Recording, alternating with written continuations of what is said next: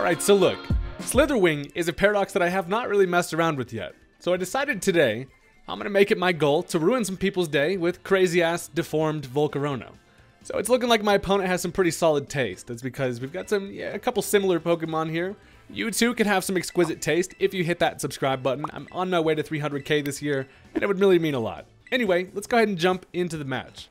So my opponent is going to end up leading off with a Slither Wing of their own. I don't care who the hell you are. This thing is adorable. Look at him standing up on his two legs. I just want to give him a hug. Regardless, my boy Fred over here would rather beat the ever-loving shit out of this thing, and that's, you know, kind of solid. I have a decent matchup here. I'm thinking I can get my Stealth Rock up for free. This is actually a Lycanroc set where I'm Focus Sash with Endeavor and Accelerock. So if this thing wanted to heck around and find out, it could close combat. But yeah, it ends up instead going for the U-turn here. It actually turned out to be faster and goes into the bonk. So I'm able to get up my Stealth Rock, which is pretty helpful. But we did see that the Slither Wing being faster means that it's Choice Scarf. So right from turn one, I get a little bit of intel, and then I kind of know how to work around that thing a little bit better. But Dog finds himself in not the best situation here because I'd prefer not to get beaten to death by a hammer, although I don't really have an easy switch because predicting the Slowbro, he could just go right for the knockoff. It's the safest play. So instead, I decide, fuck it, my Sash is already broken anyway. I just go right for the Endeavor there, knock it down to the same amount of health that I'm at as it does.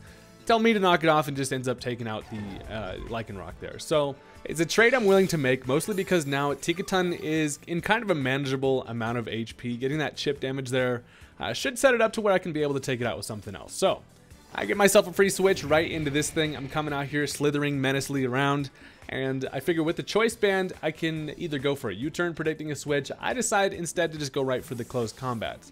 They're going to end up switching out the Tinkaton and instead bring out the Salamence, which is not ideal because this thing is going to come in and it does show me its Intimidates, and you know, -1 attack is not going to be too much. Also important to note, Salamence did not take Stealth Rock damage. So even though you can't see him on his little feet over there, he is wearing some heavy-duty boots. So it eats that close combat relatively well, but now I gotta get my ass out of here. And I figure Slowbro is a pretty decent switch here. If it decides to start Dragon Dancing or something like that, I can definitely scare it out. So Paul comes in looking about confused as shit as always. Turns out it's actually gonna be a special attacking Salamence that it goes for the Air Slash. However, it somehow misses the large pink target and we'll take it. So here's what I'm thinking at this point. It may be a dumb idea, but it could work out. I'm going to go for a Nasty Plot, thinking maybe this thing switches out fearing the Ice Beam. Instead, it just stays in, goes for that Air Slash, and I do grab myself a Nasty Plot. Now, of course, I'm actually not carrying an Ice Beam. I have basically just Surf and Flamethrower on the coverage for this, and now Slowbro finds himself in a bit of a pickle. But the reason why I figured it was worth the risk there in case he did switch, I find myself in a good spot at the +2.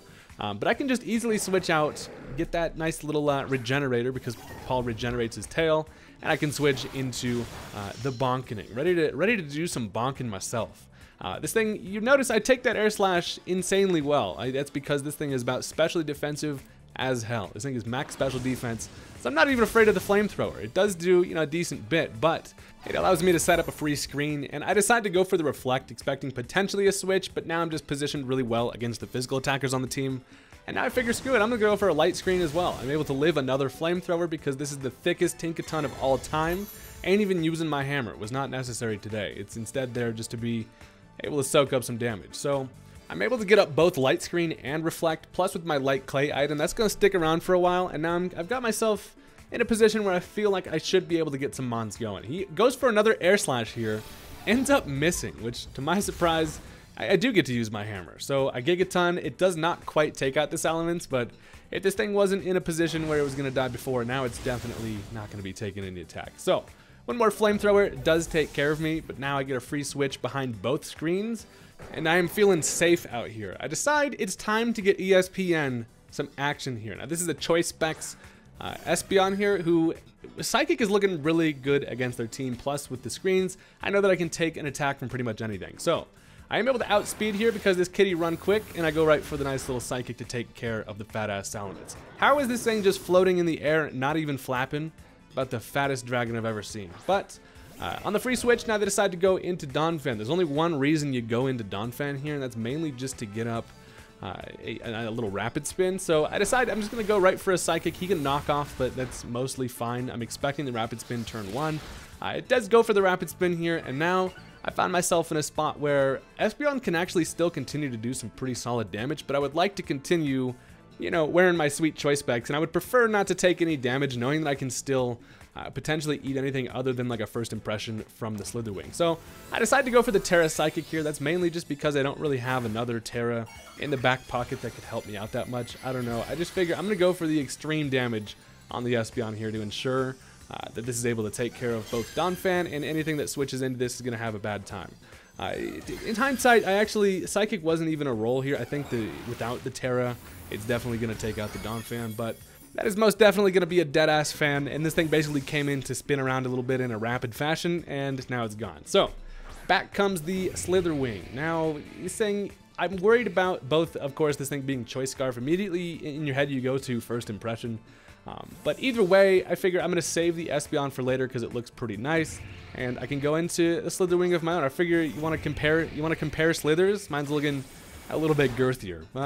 He goes for the U-turn here, and you know, I'm behind a Reflect and a Light Screen, so I know that pretty much no matter what comes in here, I'm gonna have myself a solid time. It's gonna be Thanksgiving feast up in this bitch. So I decides to go into the Sandy Shocks. Now I'm thinking Choice Banded Close Combat actually should knock this thing out from full HP. Goes for the Thunderbolt. That just scratches me. It hardly even hurts. I'm about thick as store-bought gravy, and I'm able to then go for the Close Combat, which does take care of the Sandy Shock. Sandy Shock is actually an extremely scary Pokemon.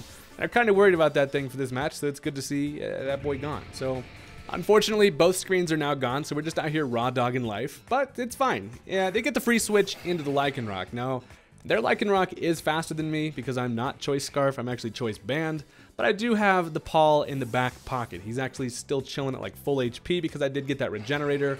He had a little bit of shenanigans earlier, but he's feeling better about coming in today. So, they actually predict the switch into the Slowbro and go for the Thunder Fang. So it does have the coverage there. You would expect Crunch, but if you have the power to summon lightning through your mouth, I guess just go for it. So I'm just going to go for a Surf. I do expect this thing to be Focus Sash. Does actually end up showing me he does have the Crunch as well. So I'm talking about double coverage on my boy Paul over here, who does get to shred a gnarly wave right into this thing's face, and I do knock it down to its Focus Sash. It's probably why they wanted to rapid spin away the Stealth Rock earlier. But I'm honestly fine with that. Being able to knock this thing to 1, I'm able to kind of allocate the resource that is Slowbro to knocking this thing to that point, to where I can easily just outspeed and guarantee that it goes down later. So I was considering letting this thing go down, but Paul is my absolute fucking homie, so I decided to save him for later, and I figured I could just give this thing a nice little buzz cut. Rotom-Mow comes in, ready to do some snipping, and actually I know that I can live any attack that this thing throws at me, and then be able to outspeed it, because I am a lawnmower wearing a scarf. This is Pokemon, ladies and gentlemen. I am actually faster. I know that I can be able to knock this thing out with a Volt Switch, and I can be able to neutralize the threat that is the Lycanroc there. Also, switching out Slowbro did give me some more regenerators. So I just be out here regenerating my little ass off, and you'll love to see it. So we have an empty battlefield here. I have to switch into something first, because of course I did kill it with the Volt Switch, but I decided to bring back into Slither. This thing is an absolute beast, and not done quite yet. So they decide to go back into MC Hammer, but thankfully my endeavor earlier on put this thing into range, where I know that I can easily knock this thing out, but now it's just managing the last 2 Pokemon.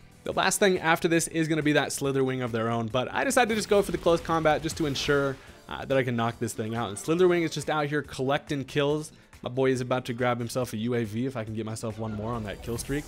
So down goes the Tink, and now the free switch into the Slither Wing is going to be the last mon. So I've got one more thing to deal with, and I just got to figure out how to do so. Now I know that his is going to be faster than mine, and I don't really want mine to go down because Snape is the absolute OG. So I decide I'm going to actually go into Slowbro to sack this thing off, because here's the plan of attack. Essentially, I imagine Slowbro comes in, I sack it off, it does die, and then I can get a free switch into my Choice Scarf Rotom, who can then get a little bit of chip to put this thing into range where my Slither Wing can take care of it. So that is the plan. It does lock itself into Wild Charge, which is interesting there. So Slowbro actually eats that relatively nicely. Unfortunately, I didn't quite regenerate enough because I can't take one more. But that should be fine because this thing is taking some recoil. So any damage that I can get on this, it does help me out. So one more Wild Charge takes out the Slowbro. But this thing did its job in just being bulky and annoying. And that's my fucking boy right there. Shout out to Paul. So now I have to go into the Rotom. Now this thing is a bit faster than Choice Scarf Slither Wing. I think it's actually only faster by like 5 points. So luckily we out here wearing scarves, little scarf on scarf action. The good news also is that this thing locked itself into Wild Charge. So you know, I can easily take that. But I go for the Thunderbolt here. I'm able to get a nice little chunk to the point where I'm confident that my Slither can win the one-on-one. And we also see that, yeah, the Wild Charge pretty much does nothing to me here. But I decide the plan is still on. We are going with plan A, and that is to let Snape figure this shit out himself. And I know that I can probably come into a Wild Charge. I can take that and then be able to hit it with the first impression and kill it. So this has been a very slithery match today, but I had to grab my dude the triple kill. So he actually ends up going for the Terra here, which I'll tell you, I did not expect that. And I'm thinking, wait, is this going to ruin some shit? It actually turned out to be Terra Ground. And that would have actually been bad had I stayed in with my lawnmower because, you know, it just soaks up the Thunderbolt at that point. But I bring in the Slither. I'm able to take a Wild Charge just hardly. And then with that recoil, it's pretty much guaranteed, especially now that he's ground type, the Choice Band First Impression is going to finish it off. So ladies and gentlemen, that is going to be the end of the match. And Slither Wing is my new homie. I found one of my new favorite Paradox friends. But yeah, thank you guys very much for watching. As always, make sure to leave a comment on the video and leave a like. I always appreciate the support on these, and I'll definitely be pumping some more out if you guys are into that type of thing.